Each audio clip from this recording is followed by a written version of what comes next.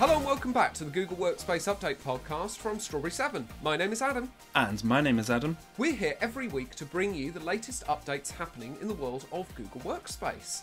This podcast is available in audio format from wherever you cast your pods and also in video format on our YouTube channel, youtube.com/Strawberry7. Coming up on the show today, we've got just 3 updates for you today, so it should be quite a quick show unless Adam and I go off on a tangent, which of course we never ever do.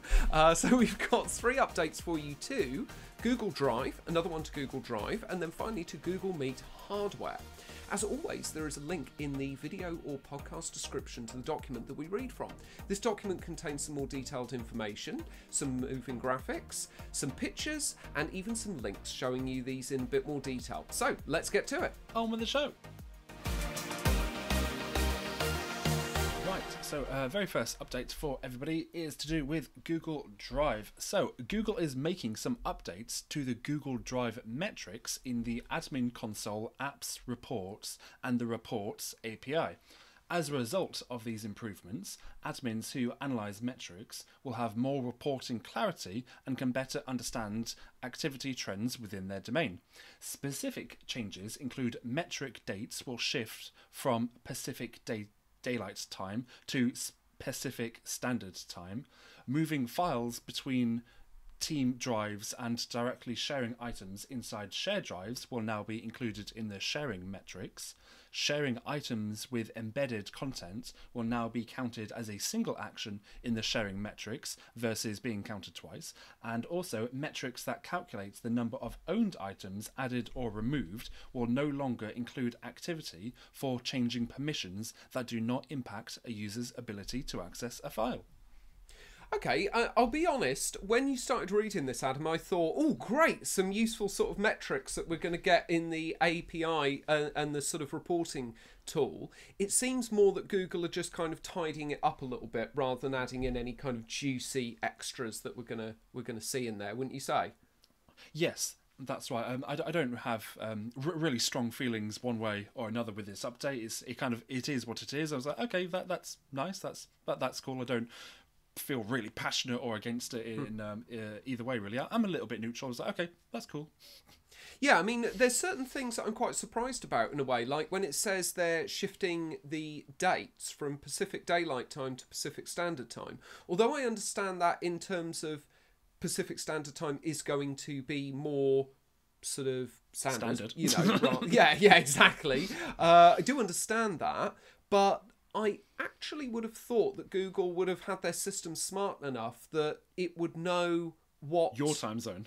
Yeah, what time zone you're in. Unless, of course, again, I'm misunderstanding this, and they're saying that they're doing that for only customers that are affected by Pacific Daylight or Pacific Standard Time. So maybe it's only those customers rather than everybody.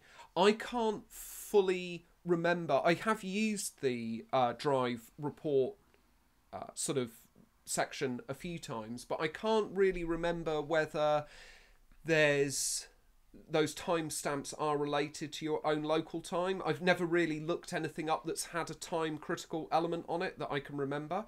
So, but having said that, when you go to the activity part of Google Drive, those times are correct in terms of they're to your region, because those are to our region, aren't they? So maybe that's only affecting those customers in those time zones.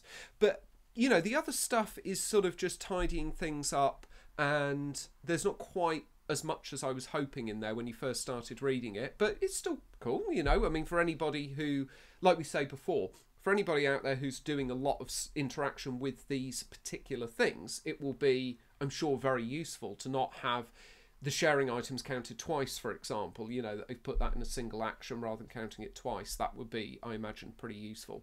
Yes, absolutely. And it's another one of those updates. It's definitely for the admins out there. So obviously this is definitely to do with the reporting as well. My initial thought when it did say that metrics that calculate the number of owned items added or removed will no longer include activity for changing permissions that do not impact a user's ability to access a file, I wondered if it may actually be quite helpful that you did see that, so then you can see if file permissions have changed as a result of something else. However, I'm thinking there's probably other reports that probably would. That information is probably not lost. I've not really used the reporting all that much myself, but I'm thinking that information would actually be quite helpful. But that's probably somewhere else that if you wanted to see that. Yeah, I think you're probably right. From memory, again, I've never had to do it specifically myself, but from memory, I'm pretty sure that when you go into those reports, you can actually run a specific report around permission changing. So hopefully that data would still be in there, even though it isn't in that particular report, you know, that particular sort of thing of moving items. So yeah, I think generally this is pretty good. It's like I've said before, I do wish that you could just go in and you could run a report and say, show me all of the files that are owned, that are shared to anybody with the link. I've said that several times before. I was going to say it enough times and eventually it'll happen. Eventually the AI bot will pick it up and it will go to Google Update. It will, I mean, that would be very useful. Having said that, when they changed the search criteria in Google Drive and they added those little sort of criteria where you could say people that it was shared with and things like that, you could get pretty close to that. So they have made some roads towards that. It's just not quite easy enough for me yet to get that information out. But for this, Adam, what's the getting started rollout pace and availability, please? Okay, so for the admins out there, admins with Drive Audit enabled SKUs can access the metrics in the Google Admin Console under Reporting, Apps Reporting, or through the Reports API, and I've added a link in our document for that. For the end users, though, there is no end user setting for this feature. It is kind of more for the admins, really. The rollout pace, rapid release and scheduled release, there's a gradual rollout for this update, so up to 15 days for feature visibility, which started on January the 9th. And this update is available too. So metrics are available to customers on Drive Audit enabled SKUs with access to the Admin Console and Reports API. So this includes Google Workspace Business Starter, Business Standard, Business Plus, Essentials Starter, Enterprise Essentials, Enterprise Essentials Plus, Enterprise Standard, Enterprise Plus, Frontline Starter, Frontline Standard, Education Fundamentals, Education Standard, Education Plus, the Teaching and Learning Upgrade, Non-Profits, Cloud Identity, and Cloud Identity Premium customers. It may have been shorter to just say it's not available to users with a personal account. I was going to say, yeah, probably quicker to say that. But yeah, there's quite a few in there. I love the fact that Google just like to make life really difficult by having Essential Starter, Enterprise Essentials, Essentials Plus. You know, there's like so many Enterprise Essentials in there, isn't there? But yeah, okay, great. Well, that's lovely. Thanks, Adam. What have we got next, please? Up next, we've got another update for Google Drive. So you can now easily share Google Drive files to Google Calendar meeting attendees. So since introducing the new sharing dialog for Google Drive, Docs, Sheets, Slides and Forms in 2020, Google has made several enhancements to make sharing effortless across Workspace. They're excited to announce the option to share any file with all meeting participants on a Google Calendar invite via the sharing dialog within a file. So as a file owner or editor, you can go to the share button of your file, type in the name of the calendar event, select the event, confirm the correct list of meeting attendees that have been added, select the user's access level, and then click send. So if you'd like to link the file to the calendar invite, you can select attach to calendar event before clicking send. Google knows sharing files is critical to building a collaborative environment. With this new feature, users can easily share files with meeting attendees before a meeting, ensuring everyone is prepared and able to collaborate on the same file. And we've just got a little bit extra for this. So if you attach a file directly to a calendar invite, you'll see a pop-up asking if you'd like to share the file with the meeting attendees. So I really like that you get that little prompt. So then if you're just adding your file to your Google Calendar event, it will pop up and basically say, do you want to actually give those that are in this meeting access to the files that you've attached to that meeting? Because it's yeah, I like that. Yeah, I completely agree with you, because that was actually going to be one of my first questions, was sort of what the interface is like on this. And there is the getting started here, so I wasn't going to jump ahead too much. I was going to let you get to that bit. generally, really, really great update. This is really, really nice to see. For our listeners, in the document, there's a very nice graphic that shows this in a bit more detail. And if you're interested in this update, I'd highly encourage you to go and check the graphic out. The tick box to be able to attach it to the calendar event is really, really nice as well. That's a really nice touch. So you can do it, it sounds like kind of both ways almost. You can sort of share it out to the calendar event and attach it, and also when you're attaching it, it says, do you want to share it? So that's quite nice to see it both ways round. Yes, absolutely. So I quite like, so at the moment, if you go to share a file from your Google Drive, go to open up the share dialog, and if you have your, what's the term? It's the directory is available across your network. You can just start typing in someone's name, type in your colleague's name, and then you'll see their Google account automatically pop up. You can now just type in the name of a calendar event. Say if you happen to have a meeting next week with somebody, just type in the name of that meeting, and then you should see the calendar event as an option, which I think is really, really handy. One thing that I'm not 100% sure of, I think it is, reading between the lines a little bit, I think when you select the calendar event, it doesn't share it to the calendar event, if that makes sense. If you select the calendar event when you're sharing, I think Google will have a look who is attending this meeting, and if it's Bob and Lorraine, then it will share it. It will choose to share your file with Bob and Lorraine. Right. What, when you attach it to the calendar event? When you're sharing it directly from Google Drive. Oh, I see. Okay. Or both, actually. Yeah, I think this is what I'm saying. I think it kind of does it both ways round. I tell you what, well, I'll let you get to the getting started in just a second. Maybe that will clarify a little bit what the actual process is for adding this. Because on the graphic, it seems to indicate sort of almost both ways round. Well, but I've kind of mentioned the getting started because so I said so as a file owner or editor, go to the share button of a file, type in the title of a calendar event, select the event, then confirm the correct list of meeting attendees are added. So it's that bit. So I think after you've selected your event, it will say, these are the people that have been invited to that event, so those are the people I'm going to share this file with. Yeah, which is what that graphic is showing, I think, just below it, isn't it? Because at the bottom of that list, it's got what looks like the calendar event there, and presumably, and it says there 2 people. So I think if you click on that, it would then say, okay, I'm going to share it out to these 2 people. So yeah, I think you're right. That's doing it from the file side. And then the graphic underneath is sort of if you're adding it in, and then you can attach it to the calendar event or something like that, I think. Or is that still sharing it? It's like that's the next dialogue that you get afterwards, where it's then confirming the people and saying, do you want to attach it? Is that what the other graphic is?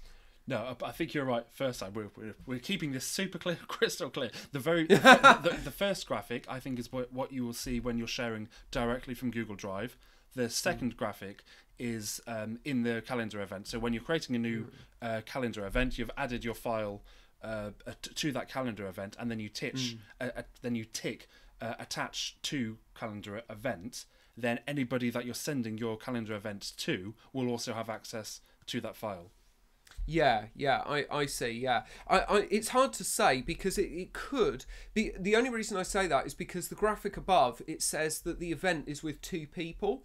And then in the next graphic, there are 2 people in the sharing dialogue. And then you've got the option of attaching it. So, yeah, we're learning together, Adam. So it's like, so sorry, listeners, if we sound a little bit unclear on this. It's just a little bit hard to tell from what Google have put out here exactly what this interface is going to look like. But I think the important takeaway is the fact that, certainly from what they're saying here, you can go into a file and you can select, in the sharing dialog, you can now select the calendar event and share it out that way. That is definite because it's here on the graphic that they're showing. And I think you can probably do it the other way around as well, where it's saying if you attach a file directly to a calendar invite, you then see a pop-up where it says, do you want to share it? The only sort of thing I was going to say about this was, unfortunately, whilst this is a great update, unfortunately, we're not going to be able to actually use it too much because we have a bit of a weird thing, don't we, Adam, where most of our customers in the schools, their Google accounts are actually on a different domain to their email accounts. So I always have this where I'll set a calendar entry up and it will say, oh, this file that you're sharing doesn't, like, these people can't see it. Do you want to grant access? And I have to say no, because the emails are different to the Google accounts, if that makes sense. Yes, but would that be an issue for this? Because their Google account is their Google account. So the way that they're accessed, if they go to their calendar, they'll see the events in their calendar. And if they go to Google Drive, they'll be able to access the files there, because it would all be shared within the same account. Yeah, but not everybody that they just won't get an email notification about it. Yeah, exactly. Yeah. So what I often do is when I'm doing a calendar invite to our customers, I do it to their @LGFL mail domain, and I add them that way as guests. But of course, their Google accounts are different. You know, the Google accounts are their school-specific domains. Yes. So that's one thing that this update does not mention.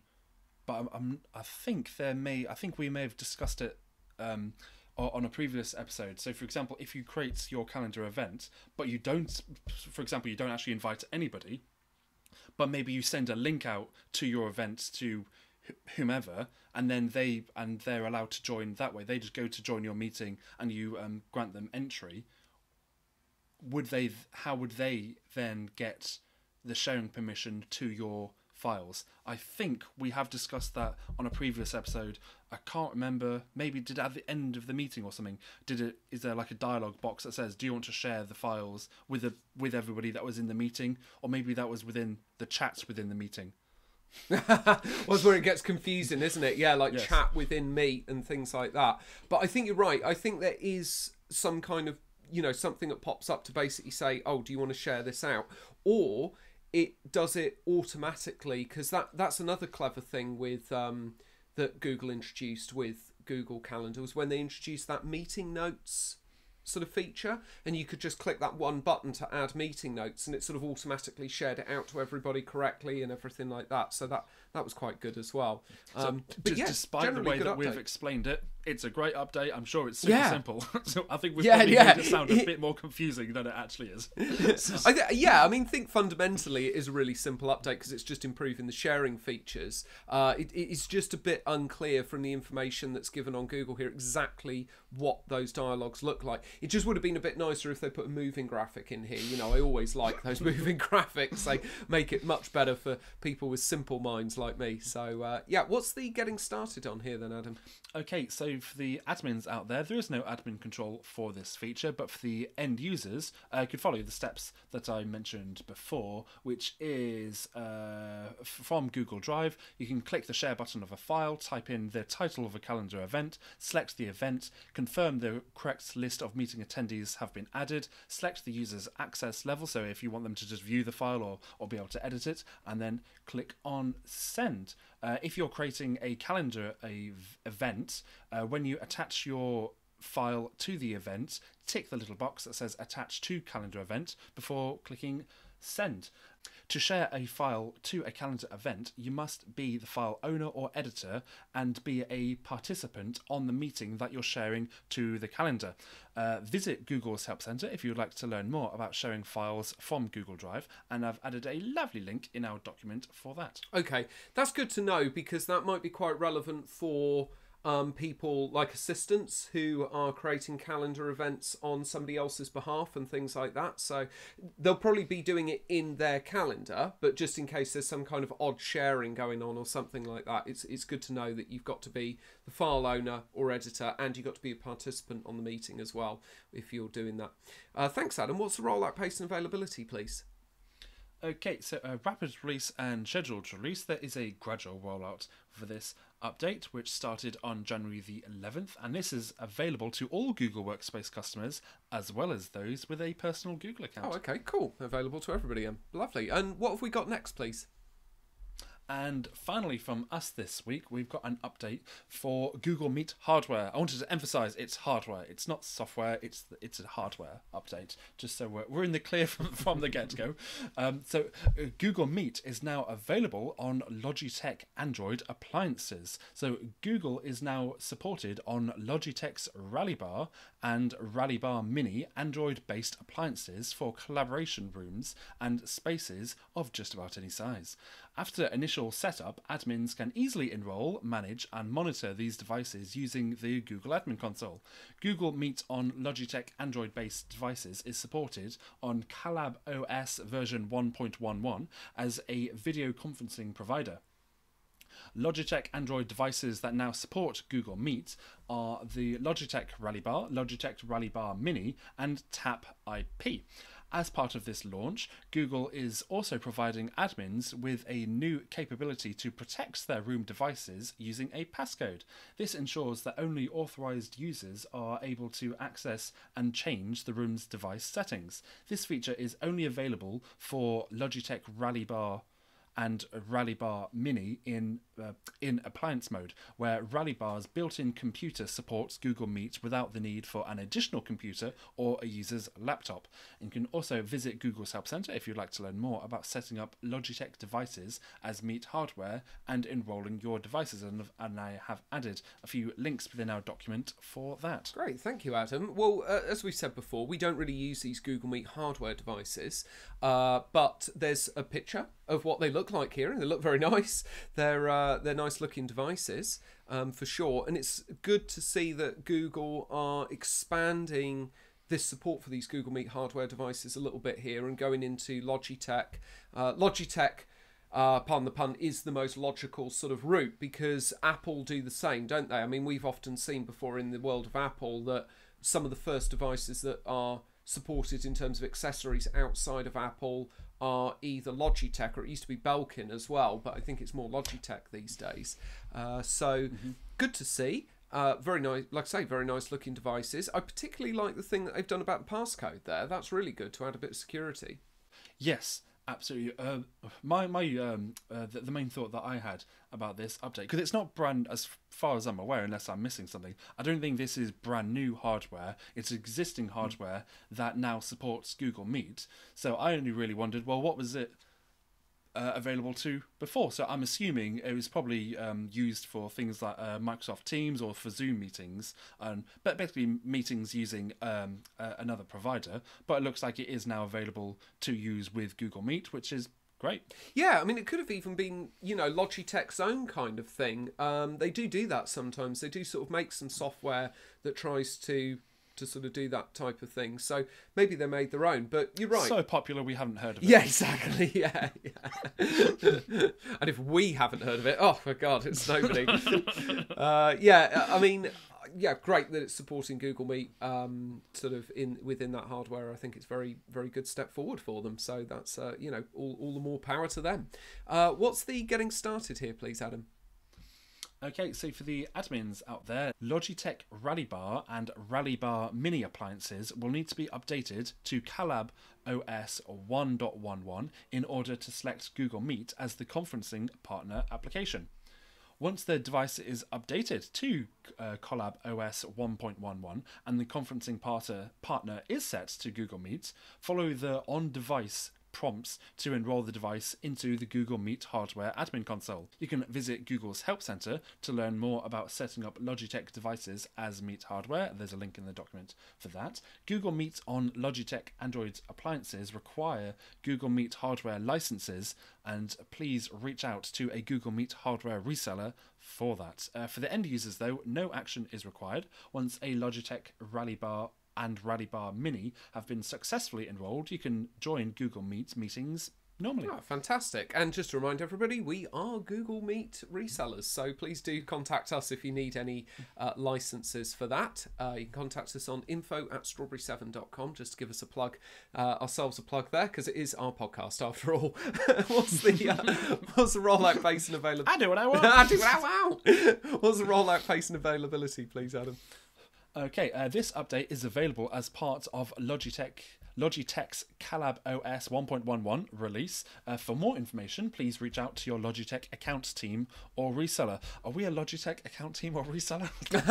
I don't think we are for Logitech, but we can certainly put you in touch with somebody who is, so yeah. Come to us for all your Google needs, though.